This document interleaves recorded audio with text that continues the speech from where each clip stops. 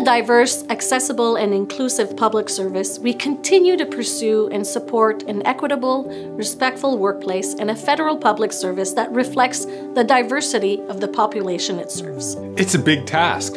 For real change to take place, the government, all senior leaders within the public service, employees from equity groups and equity-seeking representatives need to work together. Our main goal is to fight racism and all forms of discrimination in the public service by reducing barriers for equity-seeking groups and by ensuring their voices are heard.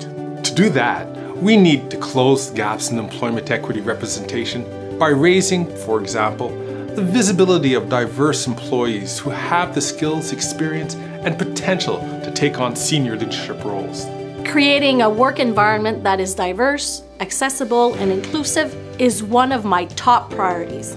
We will leverage all available resources and tools to improve the lived experiences of diverse public servants and to support all public servants in their public service careers. For more information, please visit the Centre on Diversity and Inclusion on Canada.ca.